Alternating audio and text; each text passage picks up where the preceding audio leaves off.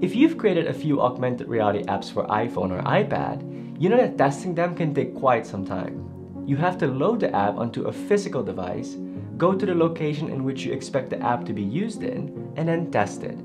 If the app doesn't behave as intended, you have to go back to your Mac, fix the issue, reload it onto your phone or iPad, and then test it again. This can take up a tremendous amount of time. So if you're wondering, how can I speed up this process? Well, this video is for you.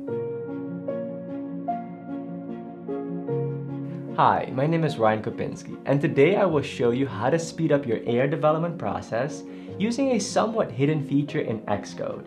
Alongside the introduction of ARKit 3 and Reality Composer, Apple released a feature that allows you to record an AR video using Reality Composer and then use that video in Xcode to test your AR app. Now, without further ado, let me show you how it works. So what you will need is an iPhone or an iPad that has Reality Composer installed. Reality Composer is an app made by Apple that allows you to quickly prototype AR experiences.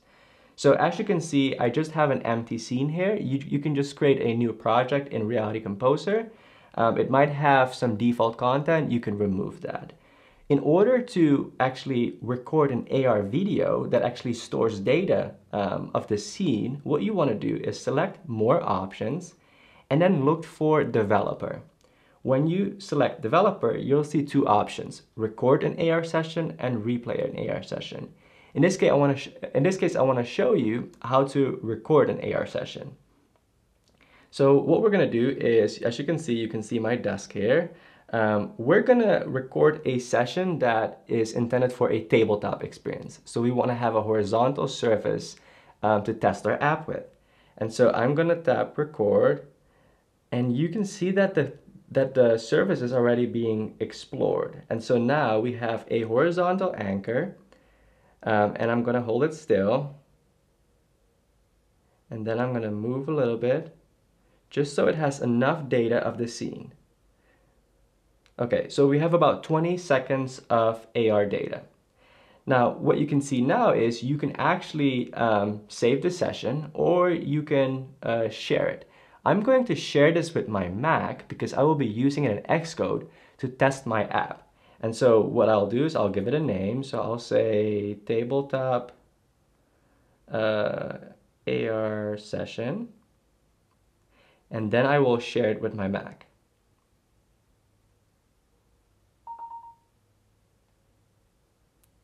Okay, so it's sending it. Great. So now that we've recorded our AR video with Reality Composer, we're going to switch to Xcode on my Mac to use this and test our AR app.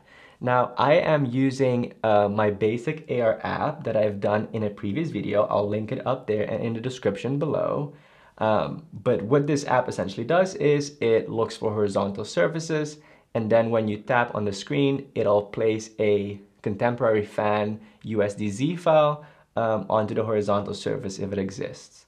And so in order to use our AR video that has the AR session data embedded in there, we have to actually edit our running scheme.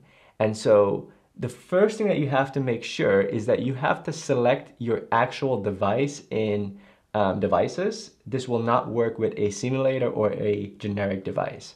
Once you've selected your device, what we're going to do next is we are going to select Product in Xcode, and then we're going to select Edit Scheme. Now it opens up the run scheme in debug. And so if you look down, you'll see a feature called ARKit Replay Data. Now this is the somewhat hidden feature that I was talking about that allows you to run a video and test your AR app. And so we're going to select Add Replay Data to Project. And then we're going to select the video that I sent over from my iPhone using Reality Composer. And we're going to say Add, and then don't close it yet because it'll add the video. And once the video is added, it'll show up in this drop down over here. Okay, so now we see in our Project Explorer that we have the video.mov file. And now we have the replay data is selected over here. So just wait until you see this before you close this window. Okay, so now that we've configured Xcode to use our video, what we're gonna do is we're actually gonna run the app. Now, it makes it take some time to actually load this app because it has to transfer the AR movie file to the iPhone as well. And so now it's saying running and then uploading. And so the uploading may take some time. I'm gonna speed this up just so we don't have to wait as long. Okay, so the app has loaded, and as you can see, I'm not moving my phone, but obviously the camera feed is moving. And so this is using the video that we recorded just now. I'm gonna wait for the moment where it stands kind of still, and I'm gonna add the fan onto the horizontal surface. And as you can see, this is a video, but I've interacted with it like it's an AR session. And that's how simple it is to use AR videos to test and debug your AR apps. Now, this feature may not be as useful to you if you have a simple indoor tabletop app. However, if your app requires you to be outdoors or at a specific location, it may benefit you to actually take a few of these videos of the scene so that when you're back in your office, you can quickly test and iterate on your concept. It is also very useful if, for example, you're writing code at night or it's rainy outside and you can't go test on location. This will save you a tremendous amount of time and headache. And so I hope you found this video useful. If you have any questions, feel free to leave a comment below. If you enjoyed this video, please give it a thumbs up. And if you'd like to see more videos like these, consider subscribing.